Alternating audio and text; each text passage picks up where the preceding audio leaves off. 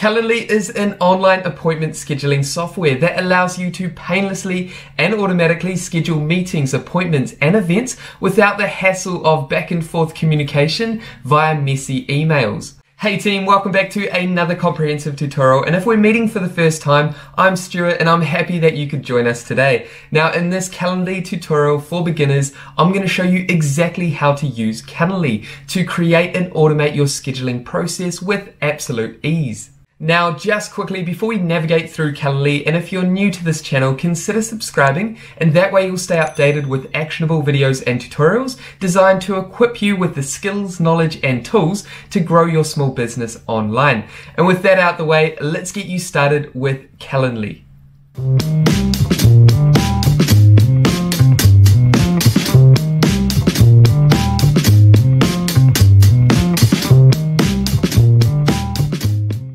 Okay guys, so let's dive in and get started with Calendly. Now, like I mentioned at the beginning of this tutorial, Calendly helps you schedule meetings without the back and forth messy communication via emails. Now, we've all probably been in that situation where we've tried to schedule appointments via email and it just doesn't get anywhere, it's not efficient, and it's full of hassle. However, today what we're going to do is show you how to streamline your online appointment scheduling via Calendly.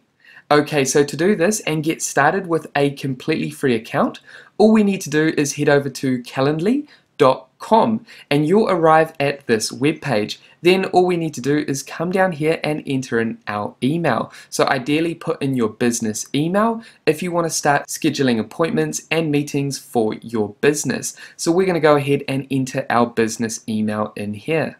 And then come over here and click sign up. Here we just need to enter our full name and then come down here and add a password. And then just click continue. Then here you'll be asked to verify your email address, so all you need to do is head over to your inbox with the email that you signed up with and verify your new account. Then once you click the confirm my email link, all you need to do is enter in your password again here and then click login. And then what we're going to do is come down here and click set up later, as we're going to guide you through this process shortly. So click set up later. And then here you're going to be asked to connect your calendar, but again we're going to show you how to do this in settings. So come down and click continue without calendar. Then here you're going to be asked if you want to set up your availability. Again, we're going to skip this for now because we're going to show you how to do this when we actually go ahead and create your first event. So I'm going to come down here and click continue. And then you can come up here and select any of these that best apply to you. So we're going to click sales and marketing and then come down and click finish. And just like that, we've signed up to Calendly and here we are on our dashboard. Now what we're going to do is actually come down here and click exit, because we're going to guide you through this getting started process. So we're going to set up your account and then go ahead and actually create your first event. Okay, so let's quickly complete our account setup before we go ahead and create our first event. So navigate over to account and then select account settings.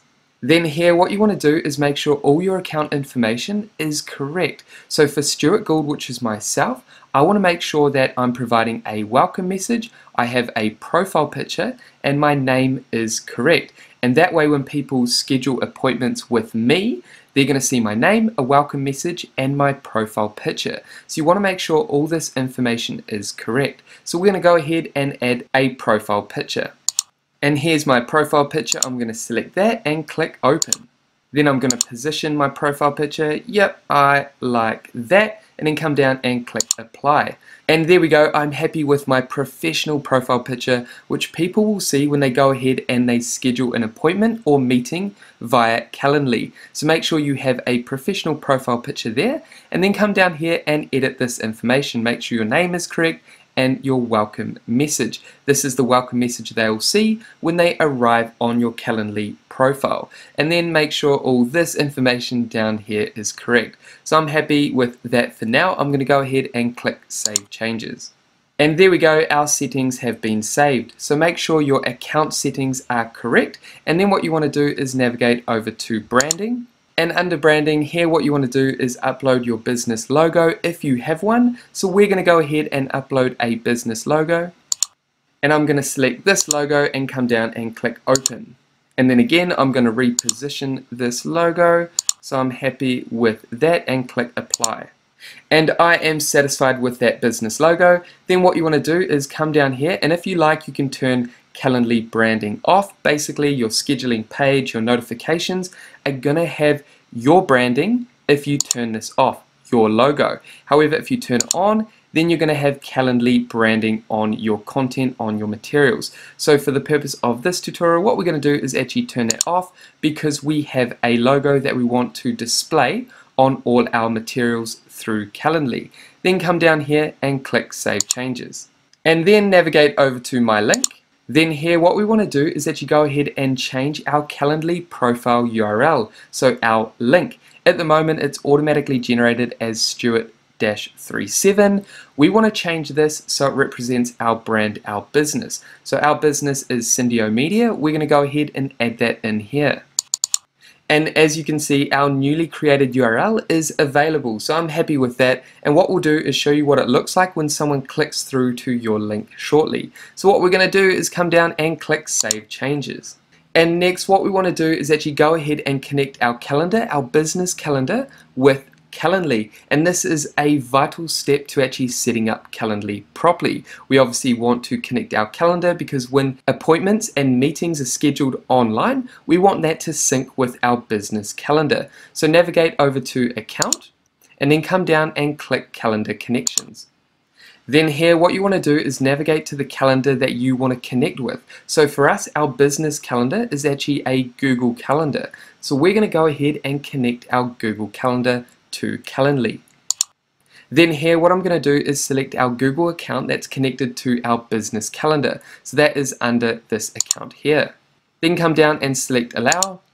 And as you can see, just like that, we've gone ahead and connected our Google Calendar, which is our business calendar, with Calendly. Now you can also come over here and disconnect this calendar if you like, but I'm happy with that one calendar at the moment. We're going to keep it streamlined. This is a beginner's tutorial, and with that, what we can do now is actually go ahead and create our first event. So head up to Home and then navigate down to your custom link that we created earlier. Now this link is what you can send to your clients for them to schedule an appointment or meeting with you. So for example, let's click it and see what it looks like. And this is the page that your clients or potential clients will see when they click on your link, when you share it with them, when you send it via email. When they click on your link, this is where they can go ahead and actually schedule an appointment or meeting with you. So now that you understand your link, let's navigate back to our dashboard. And back on our dashboard, just quickly before we go ahead and create a new event, what we want to do is actually select each of these events here and get rid of them because these are automatically here. We haven't actually created them, and we want to start from scratch. We want to create our profile from scratch. So we're going to go ahead and delete those 3 events. So once you've selected the 3 events that we didn't actually create, come down and click this bin icon. And then come up here and select Delete 3 Event Types. And just like that, we have a fresh account. Now let's go ahead and create our first event. So navigate over to New Event Type. And here what you want to do is select your event type. So for the purpose of this tutorial, what we're going to do is select one-on-one, let an invitee pick a time to meet with you, rather than group, which is let multiple invitees meet with you at one time. So you have 2 options here. Today we're going to select create one-on-one. Then here what you want to do is add the vital information about the event that you want to create. So here you want to add the name, location, description, instructions about your event, and here you can create a link to your event. Then you have the option to select an event color for the identity of your event. So what we're going to do is quickly go ahead and fill out this information. And as you can see, we've quickly gone ahead and added information to our new event. The name of this event is Strategy Session, which is a one-on-one meeting for potential clients to help identify what they can do to essentially grow their small business online. And we've added that brief description down here, which you can format the way that you like. Now, if we come over to location, you can see that we've selected Google Meet. Now that's because we're still currently in this pandemic, in a lockdown, and therefore we want to meet and schedule our appointments online via Google Meet or Zoom. Now you can come across here and you can select edit, and you can come over here and you can actually meet them in person if that's possible. You could arrange your meeting via phone call, Google Meet, Zoom, Microsoft Teams, and others down here. But for the purpose of this tutorial, we want to arrange a meeting via Google Meet and then click Update. So I'm happy with that information there. As you can see down here where it says Event Link, I have created a unique link, which is the name of this event, strategy session, and that is our link. So basically what I could do is copy this entire custom link here and send that directly to my potential clients to book an online strategy session with myself via this link. And then down here we have event color, and this is basically just the color label of your event. So we've color coded this event as orange. And then once you've gone ahead and added all this information here, come down and click Next. And this is where we can edit the finer details about our new event. So for example, over here we've got event duration. How long do we want the meeting to last?